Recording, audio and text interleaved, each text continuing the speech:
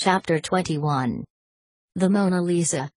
For an instant, standing in the exit stairwell, Sophie forgot all about trying to leave the Louvre. Her shock over the anagram was matched only by her embarrassment at not having deciphered the message herself. Sophie's expertise in complex cryptanalysis had caused her to overlook simplistic word games, and yet she knew she should have seen it. After all, she was no stranger to anagrams, especially in English. When she was young, often her grandfather would use anagram games to hone her English spelling. Once he had written the English word planets and told Sophie that an astonishing 62 other English words of varying lengths could be formed using those same letters. Sophie had spent 3 days with an English dictionary until she found them all. "I can't imagine," Langdon said, staring at the printout, "how your grandfather created such an intricate anagram in the minutes before he died." Sophie knew the explanation, and the realization made her feel even worse. "I should have seen this." She now recalled that her grandfather, a wordplay aficionado and art lover, had entertained himself as a young man by creating anagrams of famous works of art. In fact, one of his anagrams had gotten him in trouble once when Sophie was a little girl. While being interviewed by an American art magazine, Saunier had expressed his distaste for the modernist Cubist movement by noting that Picasso's masterpiece Les Demoiselles d'Avignon was a perfect anagram of vile meaningless doodles. Picasso fans were not amused. "My grandfather probably created this Mona Lisa anagram long ago," Sophie said, glancing up at Langdon.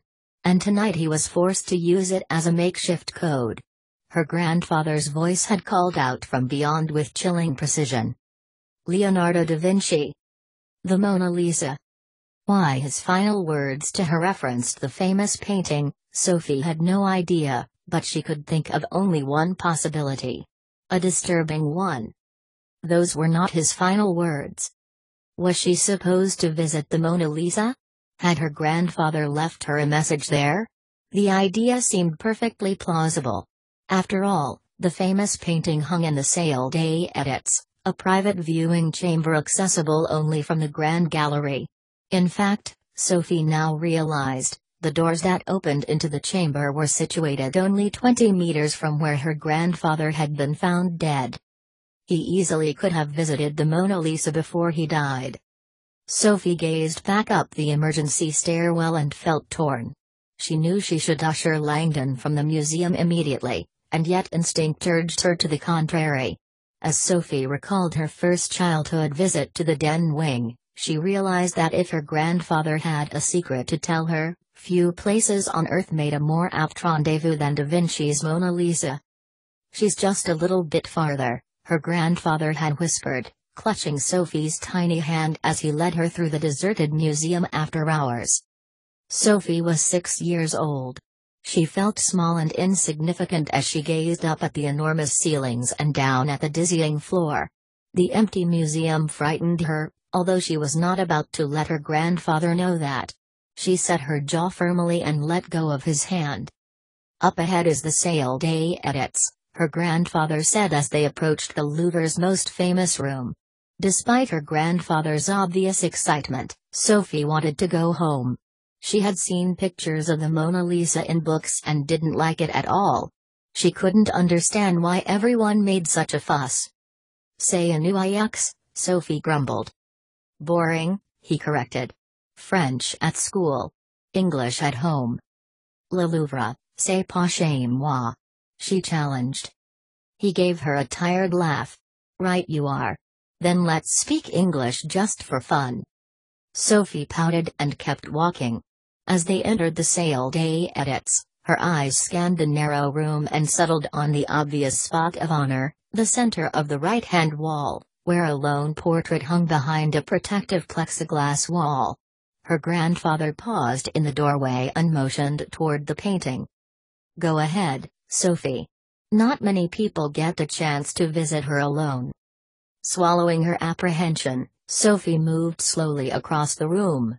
After everything she'd heard about the Mona Lisa, she felt as if she were approaching royalty. Arriving in front of the protective plexiglass, Sophie held her breath and looked up, taking it in all at once. Sophie was not sure what she had expected to feel, but it most certainly was not this. No jolt of amazement. No instant of wonder. The famous face looked as it did in books. She stood in silence for what felt like forever, waiting for something to happen. "So what do you think?" her grandfather whispered, arriving behind her. "Beautiful, yes?" "She's too little." Sonia smiled. "You're little and you're beautiful." "I am not beautiful," she thought. Sophie hated her red hair and freckles, and she was bigger than all the boys in her class. She looked back at the Mona Lisa and shook her head. "She's even worse than in the books. Her face is brunux." "Foggy," her grandfather tutored. "Foggy," Sophie repeated, knowing the conversation would not continue until she repeated her new vocabulary word. "That's called the sfumato style of painting," he told her, "and it's very hard to do. Leonardo da Vinci was better at it than anyone." Sophie still didn't like the painting. "She looks like she knows something. Like when kids at school have a secret." Her grandfather laughed. "That's part of why she is so famous. People like to guess why she is smiling." "Do you know why she's smiling?" "Maybe." Her grandfather winked. "Someday I'll tell you all about it." Sophie stamped her foot. "I told you I don't like secrets." "Princess," he smiled. "Life is filled with secrets. You can't learn them all at once." "I'm going back up," Sophie declared, her voice hollow in the stairwell. "To the Mona Lisa?" Langdon recoiled. "Now?" Sophie considered the risk. "I'm not a murder suspect. I'll take my chances. I need to understand what my grandfather was trying to tell me." "What about the embassy?" Sophie felt guilty turning Langdon into a fugitive only to abandon him, but she saw no other option. She pointed down the stairs to a metal door. "Go through that door, and follow the illuminated exit signs. My grandfather used to bring me down here. The signs will lead you to a security turnstile. It's monodirectional and opens out." She handed Langdon her car keys. "Mine is the red smart car in the employee lot. Directly outside this bulkhead. Do you know how to get to the embassy?" Langdon nodded, eyeing the keys in his hand. "Listen," Sophie said, her voice softening. "I think my grandfather may have left me a message at the Mona Lisa, some kind of clue as to who killed him. Or why I'm in danger. Or what happened to my family. I have to go see." "But if he wanted to tell you why you were in danger, why wouldn't he simply write it on the floor where he died? Why this complicated word game?" "Whatever my grandfather was trying to tell me, I don't think he wanted anyone else to hear it. Not even the police." Clearly, her grandfather had done everything in his power to send a confidential transmission directly to her. He had written it in code, included her secret initials, and told her to find Robert Langdon, a wise command, considering the American symbologist had deciphered his code. "As strange as it may sound," Sophie said, "I think he wants me to get to the Mona Lisa before anyone else does." "I'll come." "No. We don't know how long the Grand Gallery will stay empty. You have to go." Langdon seemed hesitant, as if his own academic curiosity were threatening to override sound judgment and drag him back into Fox's hands. "Go. Now." Sophie gave him a grateful smile. "I'll see you at the embassy, Mr. Langdon." Langdon looked displeased. "I'll meet you there on one condition," he replied, his voice stern. She paused, startled. "What's that?" "That you stop calling me Mr. Langdon." Sophie detected the faint hint of a lopsided grin growing across Langdon's face, and she felt herself smile back. "Good luck, Robert." When Langdon reached the landing at the bottom of the stairs, the unmistakable smell of linseed oil and plaster dust assaulted his nostrils. Ahead, an illuminated sortie/exit displayed an arrow pointing down a long corridor. Langdon stepped into the hallway. To the right gaped a murky restoration studio out of which peered an army of statues in various states of repair. To the left, Langdon saw a suite of studios that resembled Harvard art classrooms, rows of easels, paintings, palettes, framing tools, an art assembly line. As he moved down the hallway, Langdon wondered if at any moment he might awake with a start in his bed in Cambridge. The entire evening had felt like a bizarre dream. I'm about to dash out of the Louvre. A fugitive. Saunier's clever anagrammatic message was still on his mind, and Langdon wondered what Sophie would find at the Mona Lisa. If anything.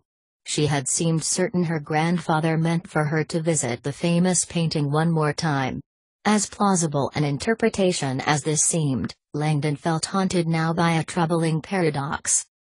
P.S. Find Robert Langdon. Saunier had written Langdon's name on the floor, commanding Sophie to find him. But why? Merely so Langdon could help her break an anagram? It seemed quite unlikely. After all, Saunier had no reason to think Langdon was especially skilled at anagrams. We've never even met. More important, Sophie had stated flat out that she should have broken the anagram on her own. It had been Sophie who spotted the Fibonacci sequence, and, no doubt, Sophie who, if given a little more time, would have deciphered the message with no help from Langdon. Sophie was supposed to break that anagram on her own. Langdon was suddenly feeling more certain about this, and yet the conclusion left an obvious gaping lapse in the logic of Saunier's actions. Why me? Langdon wondered, heading down the hall. Why was Saunier's dying wish that his estranged granddaughter find me? What is it that Saunier thinks I know? With an unexpected jolt, Langdon stopped short. Eyes wide, he dug in his pocket and yanked out the computer printout. He stared at the last line of Saunier's message. P.S. Find Robert Langdon. He fixated on 2 letters. P.S. In that instant, Langdon felt Saunier's puzzling mix of symbolism fall into stark focus. Like a peal of thunder, a career's worth of symbology and history came crashing down around him. Everything Jacques Saunier had done tonight suddenly made perfect sense. Langdon's thoughts raced as he tried to assemble the implications of what this all meant. Wheeling, he stared back in the direction from which he had come. Is there time? He knew it didn't matter. Without hesitation, Langdon broke into a sprint back toward the stairs. Chapter 22.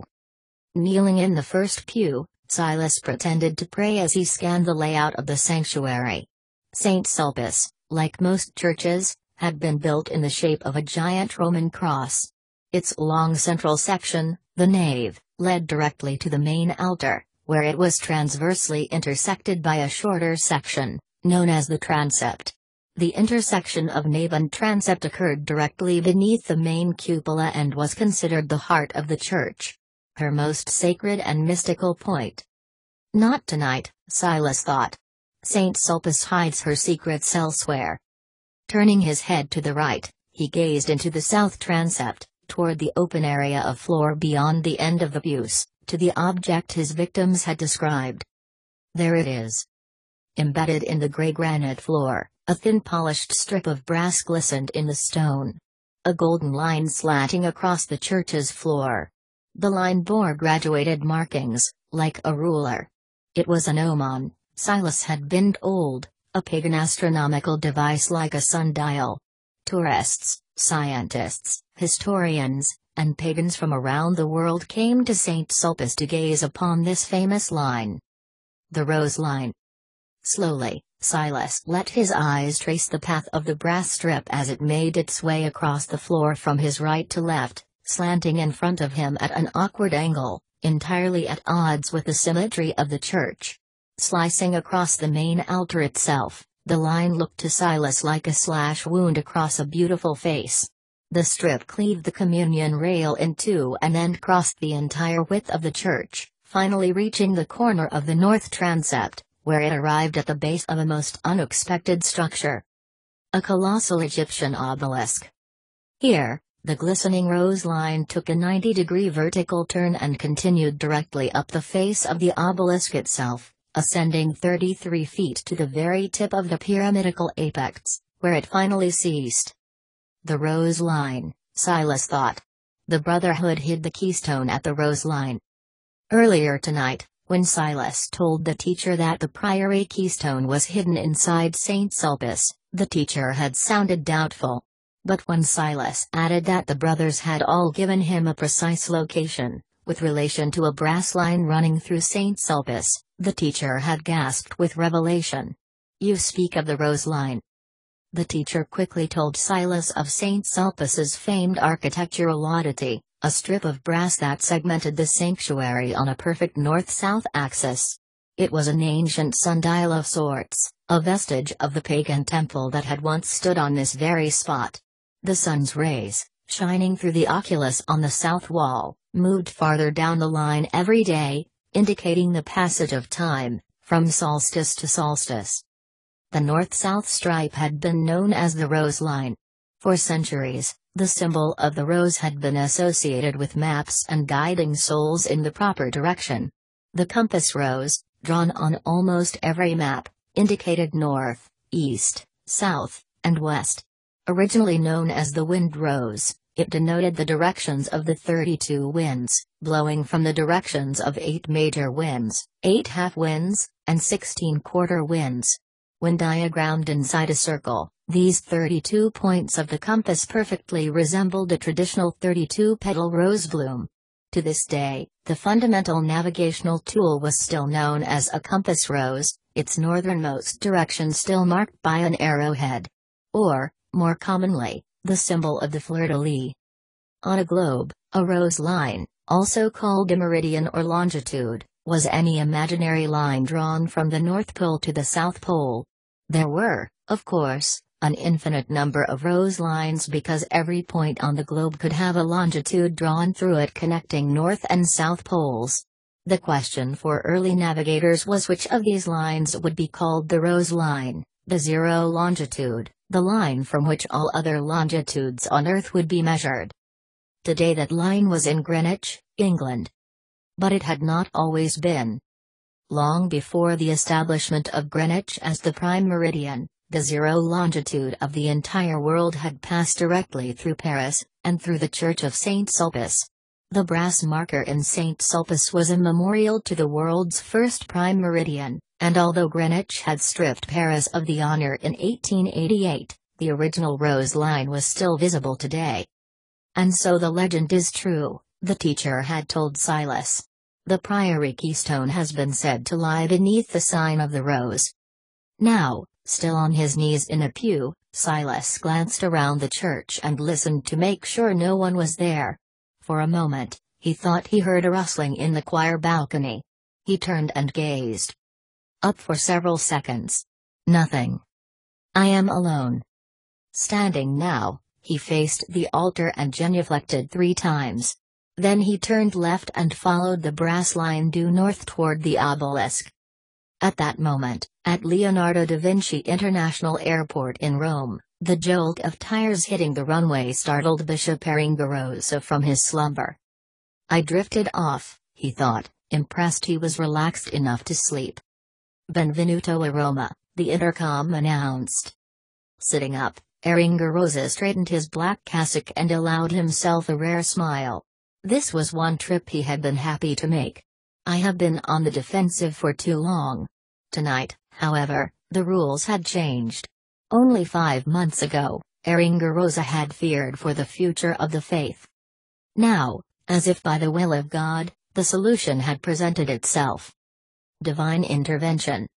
If all went as planned tonight in Paris, Eringarosa would soon be in possession of something that would make him the most powerful man in Christendom.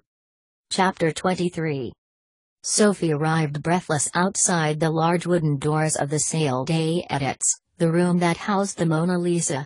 Before entering, she gazed reluctantly farther down the hall, 20 yards or so, to the spot where her grandfather's body still lay under the spotlight.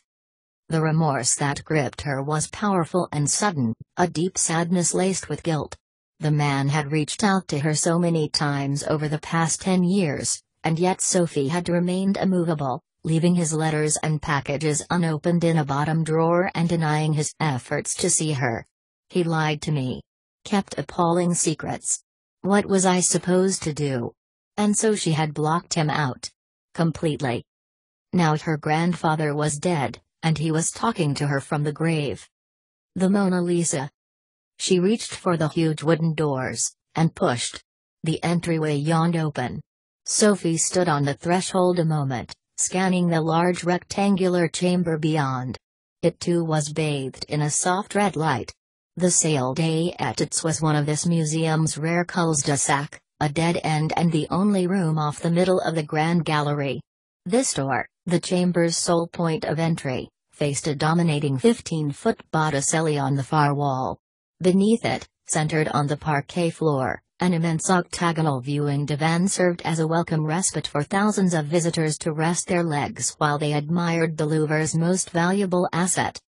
Even before Sophie entered, though, she knew she was missing something. A black light. She gazed down the hall at her grandfather under the lights in the distance, surrounded by electronic gear. If he had written anything in here, he almost certainly would have written it with a watermark stylus. Taking a deep breath, Sophie hurried down to the well-lit crime scene. Unable to look at her grandfather, she focused solely on the PTS tools. Finding a small ultraviolet penlight, she slipped it in the pocket of her sweater and hurried back up the hallway toward the open doors of the Salle des Etudes. Sophie turned the corner and stepped over the threshold.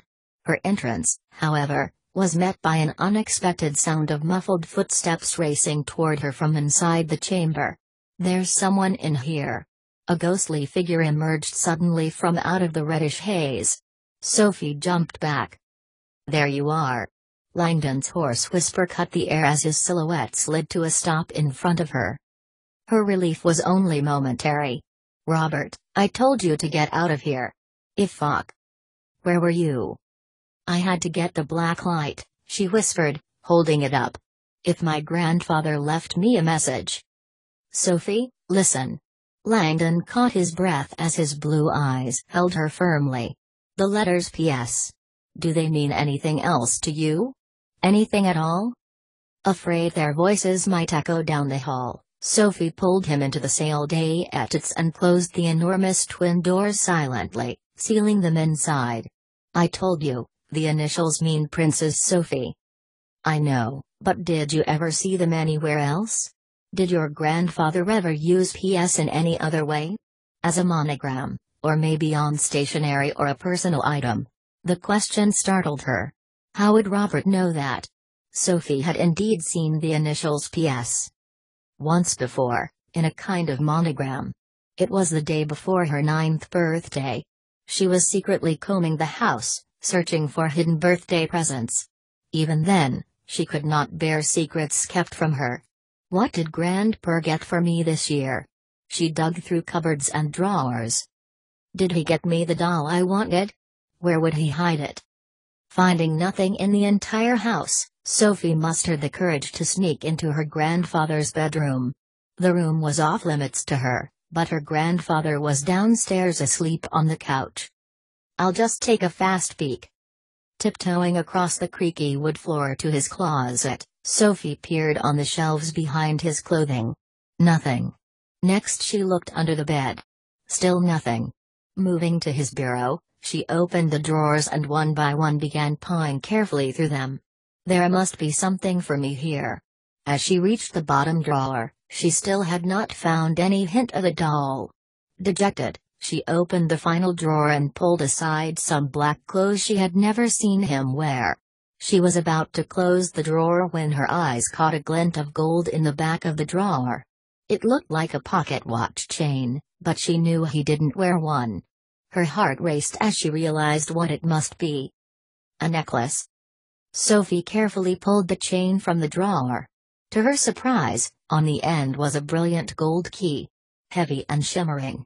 Spellbound, she held it up. It looked like no key she had ever seen. Most keys were flat with jagged teeth, but this one had a triangular column with little pockmarks all over it. Its large golden head was in the shape of a cross, but not a normal cross. This was an even-armed one, like a plus sign. Embossed in the middle of the cross was a strange symbol, 2 letters intertwined with some kind of flowery design. "P.S.," she whispered, scowling as she read the letters. Whatever could this be? Sophie? Her grandfather spoke from the doorway. Startled, she spun, dropping the key on the floor with a loud clang. She stared down at the key, afraid to look up at her grandfather's face. I was looking for my birthday present, she said, hanging her head, knowing she had betrayed his trust. For what seemed like an eternity, her grandfather stood silently in the doorway. Finally, he let out a long troubled breath. Pick up the key, Sophie. Sophie retrieved the key. Her grandfather walked in. Sophie, you need to respect other people's privacy. Gently, he knelt down and took the key from her. This key is very special. If you had lost it. Her grandfather's quiet voice made Sophie feel even worse. I'm sorry, Grandpa. I really am. She paused. I thought it was a necklace for my birthday. He gazed at her for several seconds. I'll say this once more, Sophie, because it's important. You need to learn to respect other people's privacy. Yes, Grandpa. We'll talk about this some other time. Right now, the garden needs to be weeded. Sophie hurried outside to do her chores. The next morning, Sophie received no birthday present from her grandfather. She hadn't expected one, not after what she had done. But he didn't even wish her happy birthday all day. Sadly, she trudged up to bed that night. As she climbed in, though, she found a note card lying on her pillow. On the card was written a simple riddle. Even before she solved the riddle, she was smiling. I know what this is. Her grandfather had done this for her last Christmas morning. A treasure hunt. Eagerly, she pored over the riddle until she solved it. The solution pointed her to another part of the house, where she found another card and another riddle. She solved this one too, racing on to the next card. Running wildly, she darted back and forth across the house, from clue to clue, until at last she found a clue that directed her back to her own bedroom. Sophie dashed up the stairs, rushed into her room, and stopped in her tracks. There in the middle of the room sat a shining red bicycle with a ribbon tied to the handlebars. Sophie shrieked with delight. I know you asked for a doll, her grandfather said, smiling in the corner. I thought you might like this even better. The next day, her grandfather taught her to ride, running beside her down the walkway.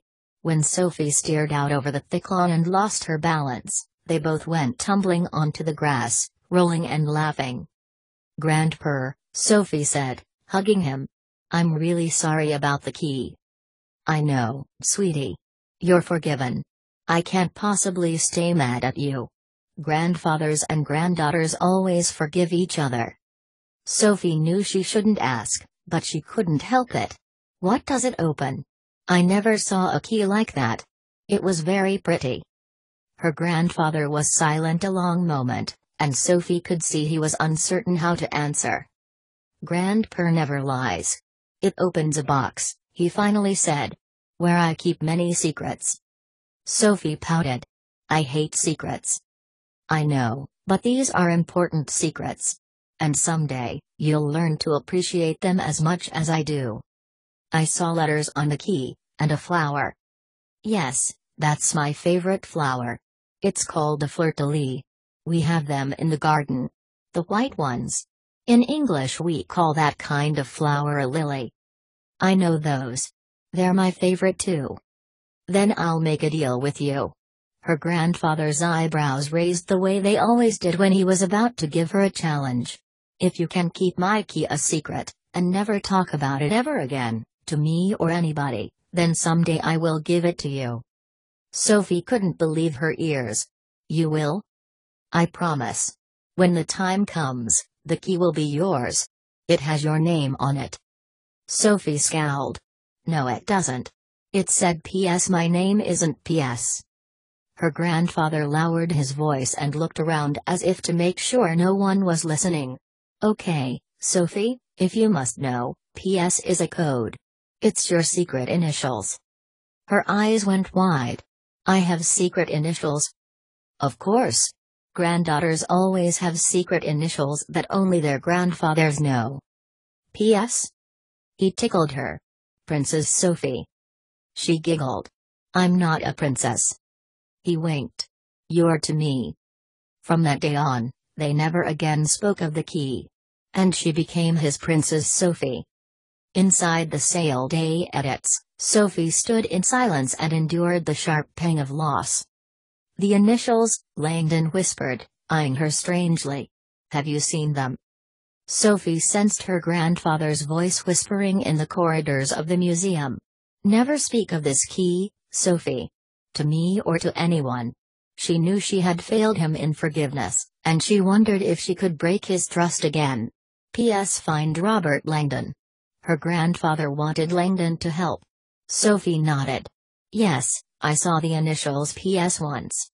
When I was very young. Where? Sophie hesitated. On something very important to him. Langdon locked eyes with her. Sophie, this is crucial. Can you tell me if the initials appeared with a symbol? A fleur-de-lis? Sophie felt herself staggering backward in amazement. But how could you possibly know that? Langdon exhaled and lowered his voice. I'm fairly certain your grandfather was a member of a secret society. A very old covert brotherhood. Sophie felt a knot tighten in her stomach. She was certain of it too. For 10 years she had tried to forget the incident that had confirmed that horrifying fact for her. She had witnessed something unthinkable. Unforgivable. The fleur-de-lis, Langdon said, combined with the initials PS, that is the Brotherhood's official device. Their coat of arms. Their logo. How do you know this? Sophie was praying Langdon was not going to tell her that he himself was a member. I've written about this group, he said, his voice tremulous with excitement. Researching the symbols of secret societies is a specialty of mine. They call themselves the Père de Sion, the Priory of Sion. They're based here in France and attract powerful members from all over Europe. In fact, they are one of the oldest surviving secret societies on Earth. Sophie had never heard of them. Langdon was talking in rapid bursts now. The Priory's membership has included some of history's most cultured individuals, men like Botticelli, Sir Isaac Newton, Victor Hugo. He paused, his voice brimming now with academic zeal. And Leonardo da Vinci. Sophie stared. Da Vinci was in a secret society? Da Vinci presided over the Priory between 1510 and 1519 as the Brotherhood's Grand Master, which might help explain your grandfather's passion for Leonardo's work. The two men share a historical fraternal bond. And it all fits perfectly with their fascination for goddess iconology, paganism, feminine deities, and contempt for the Church. The Priory has a well-documented history of reverence for the sacred feminine. You're telling me this group is a pagan goddess worship cult? More like the pagan goddess worship cult. But more important, they are known as the guardians of an ancient secret. One that made them immeasurably powerful. Despite the total conviction in Langdon's eyes, Sophie's gut reaction was one of stark disbelief. A secret pagan cult. Once headed by Leonardo da Vinci? It all sounded utterly absurd. And yet, even as she dismissed it, she felt her mind reeling back 10 years, to the night she had mistakenly surprised her grandfather and witnessed what she still could not accept. Could that explain? The identities of living Priory members are kept extremely secret, Langdon said, but the PS and fleur-de-lis that you saw as a child are proof. It could only have been related to the Priory.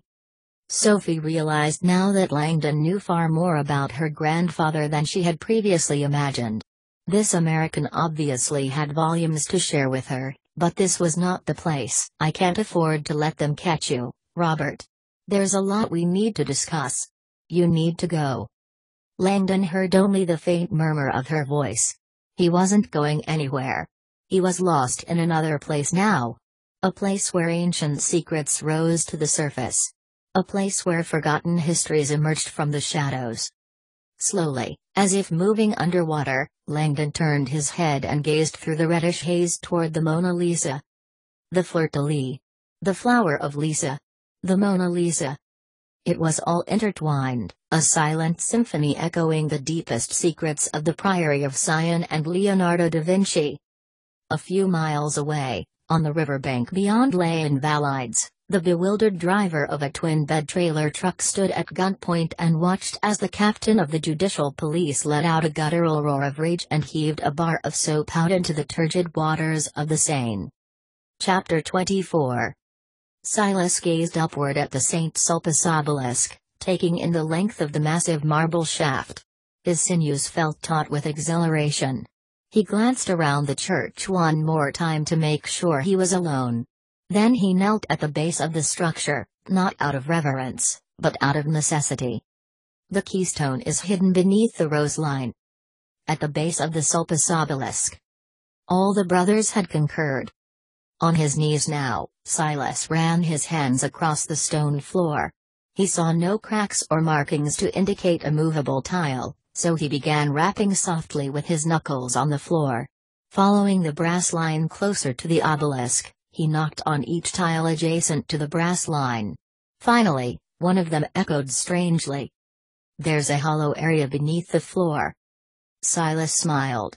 His victims had spoken the truth. Standing, he searched the sanctuary for something with which to break the floor tile. High above Silas, in the balcony, Sister Sandrine stifled a gasp. Her darkest fears had just been confirmed. This visitor was not who he seemed. The mysterious Opus Dei monk had come to St. Sulpice for another purpose. A secret purpose. "You are not the only one with secrets," she thought. Sister Sandrine Bile was more than the keeper of this church. She was a sentry. And tonight, the ancient wheels had been set in motion. The arrival of this stranger at the base of the obelisk was a signal from the Brotherhood. It was a silent call of distress. Chapter 25. The U.S. Embassy in Paris is a compact complex on Avenue Gabriel, just north of the Champs-Élysées. The 3-acre compound is considered U.S. soil, meaning all those who stand on it are subject to the same laws and protections as they would encounter standing in the United States. The embassy's night operator was reading Time magazine's international edition when the sound of her phone interrupted. "U.S. Embassy," she answered. "Good evening." The caller spoke English accented with French. "I need some assistance." Despite the politeness of the man's words, his tone sounded gruff and official. "I was told you had a phone message for me on your automated system. The name is Langdon. Unfortunately, I have forgotten my 3-digit access code. If you could help me, I would be most grateful." The operator paused, confused. "I'm sorry, sir. Your message must be quite old. That system was removed 2 years ago for security precautions. Moreover, all the access codes were 5-digit. Who told you we had a message for you? You have no automated phone system?" "No, sir. Any message for you would be handwritten in our services department. What was your name again?" But the man had hung up. Bézu Foch felt dumbstruck as he paced the banks of the Seine. He was certain he had seen Langdon dial a local number, enter a 3-digit code, and then listen to a recording. But if Langdon didn't phone the embassy, then who the hell did he call? It was at that moment, eyeing his cellular phone, that Foch realized the answers were in the palm of his hand. "Langdon used my phone to place that call." Keying into the cell phone's menu, Foch pulled up the list of recently dialed numbers and found the call Langdon had placed. A Paris exchange, followed by the 3-digit code 454. Redialing the phone number, Foch waited as the line began ringing. Finally a woman's voice answered. "Bonjour, vous êtes bien chez Sophie de vous," the recording announced. "Je suis absent pour le moment, mais." Foch's blood was boiling as he typed the numbers 4, 5, 4,